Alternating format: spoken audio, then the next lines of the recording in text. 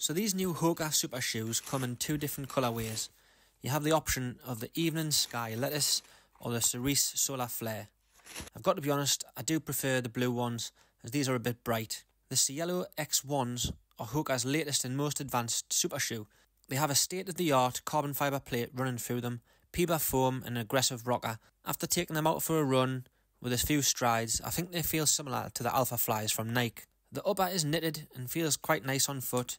They are very breathable and feel like a sock when you pull them on. Hoka are calling it an asymmetrical gusseted tongue, which sounds a bit weird, but it does feel very comfortable. The traditional lacing pulls up the sides and feels really snug.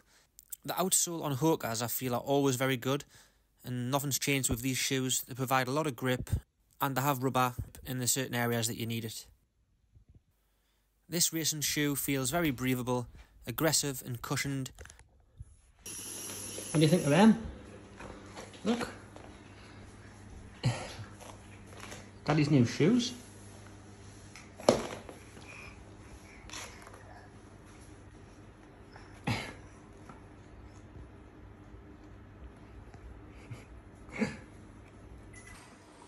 A little bit big for you.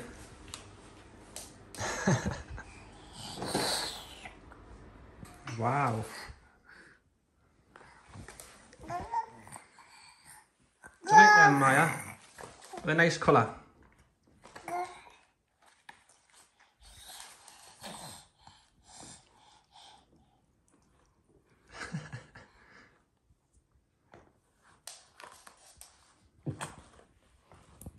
Whee!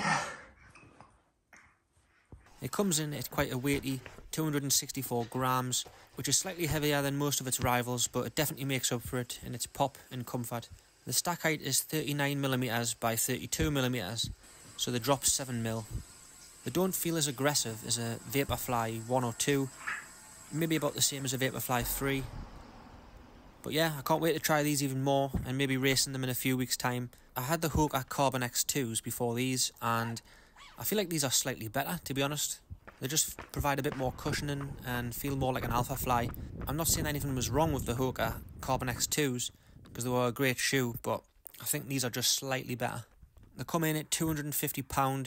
If you sign up on the website for the first time, you get 10% off, or I think they do student discount as well of 10%, so still a hefty £225. Hoka do claim on the website though that you can trial up to 4 pairs per year for 30 days and get a free refund. So if you do want to try them out, you can maybe take advantage of that, maybe try out the X2s as well, see how we get on with them, and maybe pick your favourite.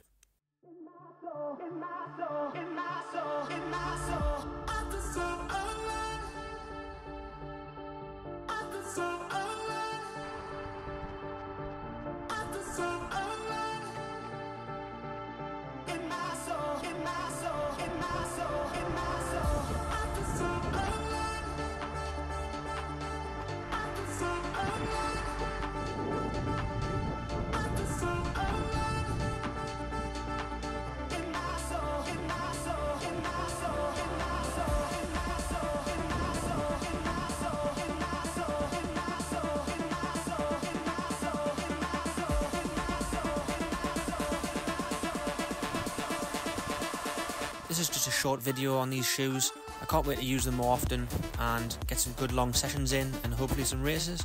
Thanks for watching, and I'll catch you in the next one.